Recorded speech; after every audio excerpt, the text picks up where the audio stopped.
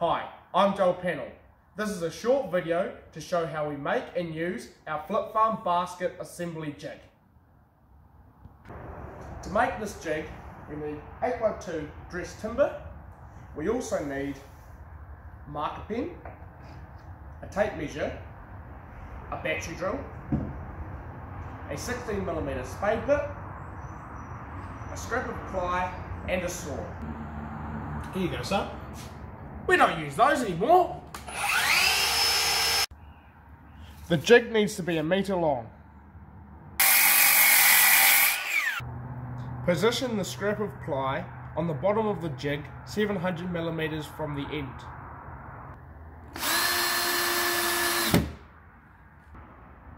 Position the jig on a wooden workbench.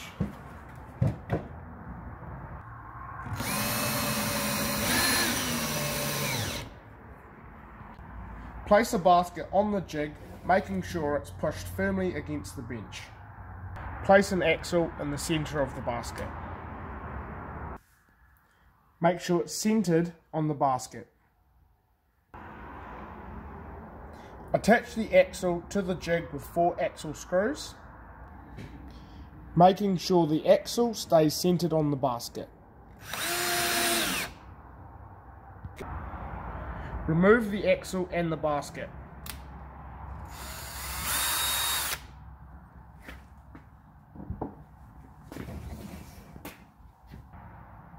Using your 16mm spade bit, drill a hole slightly deeper than your axle backer lug.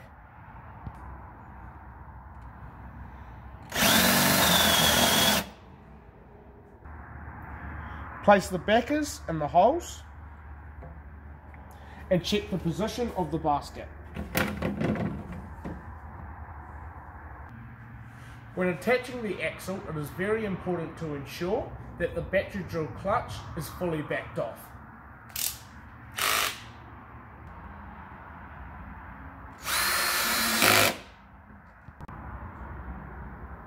Take the basket off and turn it over, making sure again that it is pushed right up against the bench. Mark the top right hand corner at both ends.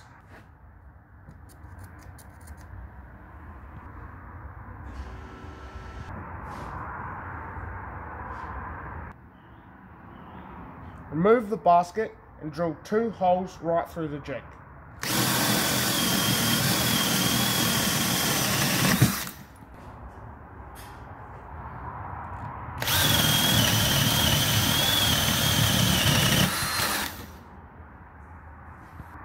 These are used when attaching the float screws. The float screws are positioned here and here. An optional cable tie can be used to secure one door.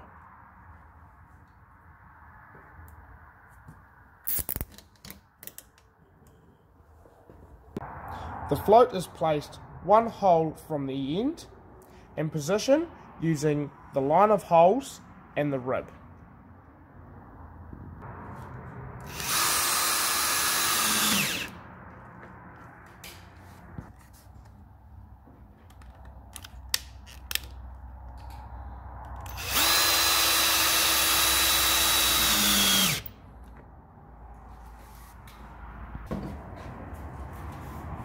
Mission complete.